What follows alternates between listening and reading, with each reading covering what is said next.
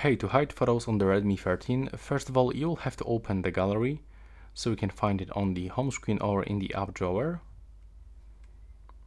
When you open the gallery, you will have to go into the albums on the right bottom corner.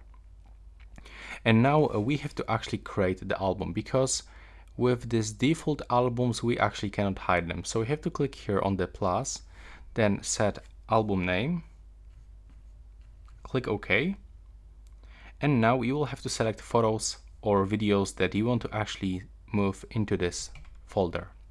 So in my case, I'm gonna move this video and, for example, this to photos. I mean photo and the screenshot.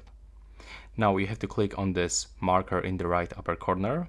Then you can decide if you want to move this or copy. In my case, I'm gonna move. Then click on this folder, on this album actually, and now select hide. Then click OK, and as you can see right now, it's not available anymore. So right now, if you want to access for this hidden album, you have to click here, then go for the settings. Now select view hidden albums, and it appears just right here. So that's all for this video. Right now, please subscribe to my channel.